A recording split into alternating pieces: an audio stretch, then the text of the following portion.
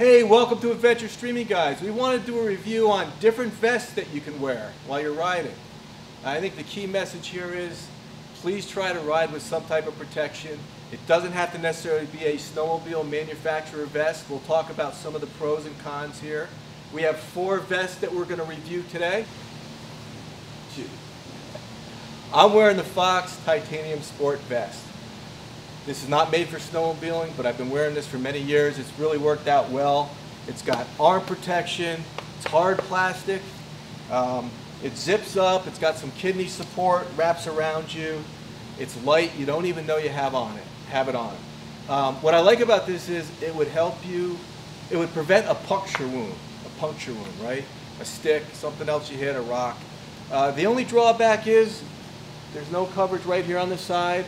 But check out the back, the spinal support. I mean, this thing is amazing. And, you know, when you're sitting on here, you don't even feel it. It moves, it's tight, it's not big and bulky. So again, the message is just wear something, guys, if you can. And, you know, this was $115. The other vests that we've showed you are a lot more. But you get what you pay for. I'm happy with this. I mean, this is very hard. I've actually hit some trees when I've had to go over the side of the trail, like tree branches. And this is, I probably would have broke my forearm if I didn't have this on. Hi, I'm Mike Carpenter, and this is what I use when I ride, or I used to use.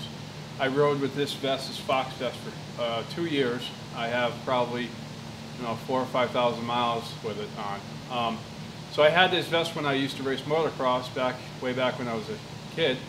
And I kind of had it laying around, and after my friend crashed and broke some ribs, I decided to start wearing it. So it's a great vest. The things I like about it is that the plastic is really hard, and like I was saying, with the puncture wounds, or if I do, go off the trail, have an accident, I know that this is going to protect my chest, and it's going to protect my shoulders and my upper back.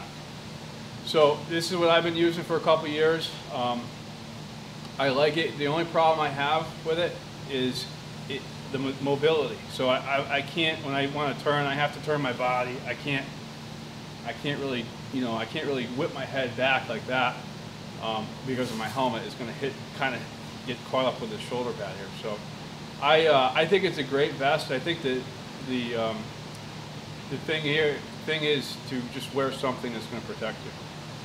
Hi, I'm Cameron Evangelisti with the Evangelisti Racing Company. Just a disclosure, I am sponsored by Motorfist. This is one of their vests that they use. It's around $200. The things I like about them that I went to this Motorfist is it has a nice little collar around here. This is a snowmobile vest, unlike the other two. I race motocross. Things I do like about Guys and Michaels, the hard plastic you don't get with this, but there's a little bit more mobility. You can move your head and you're more flexible with racing. The nice part too is if you don't want this, it gets a hot day, take it right off. As you can see, little zipper comes, and you're done like that. Put it right away. Reason I like this is I actually had an accident this year. It actually kept my ribs and everything all in tight. My arms got beat up because I was grass dragging, got thrown off the sled, rolled around a little bit. Everything else was fine. It's the flexibility and mobility with the Motorfist is because we start off like this with grass dragging with our feet back, and then we jump back this way. So all of our vests will be jammed up into here. Also for trail riding, I enjoy it too. It's your choice. I like that it covers your side. Yes. Which I don't have in mine. Correct. So like a snowmobile, unlike Mike's and them, is more of a dirt bike style. This has more on the side, which is nice.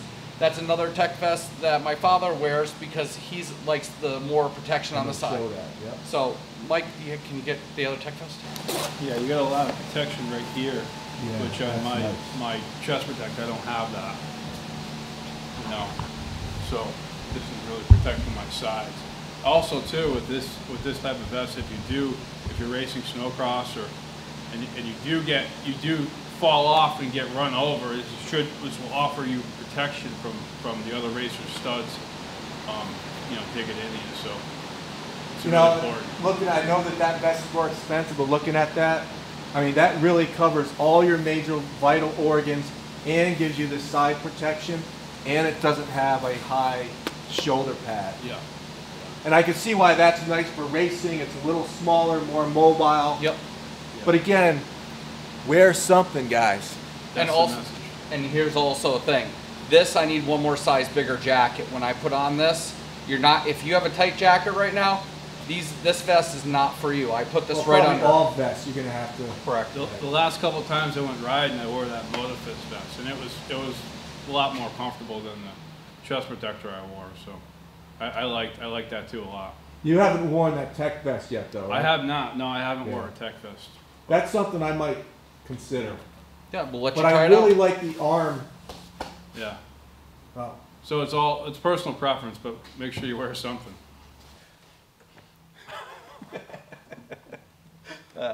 Hey, thanks for watching Adventure Streaming, guys. Hopefully you got a couple of ideas here. And really the message here is ride with something. Cams have accidents. I've had accidents. I've broken bones. And that was before I started wearing a vest. So please wear one. And hopefully we gave you some ideas here at different price ranges and different types of options. Make sure you like us on Facebook and share it. Subscribe to our YouTube channel too while you're at it. He's our stunt guy. Yeah.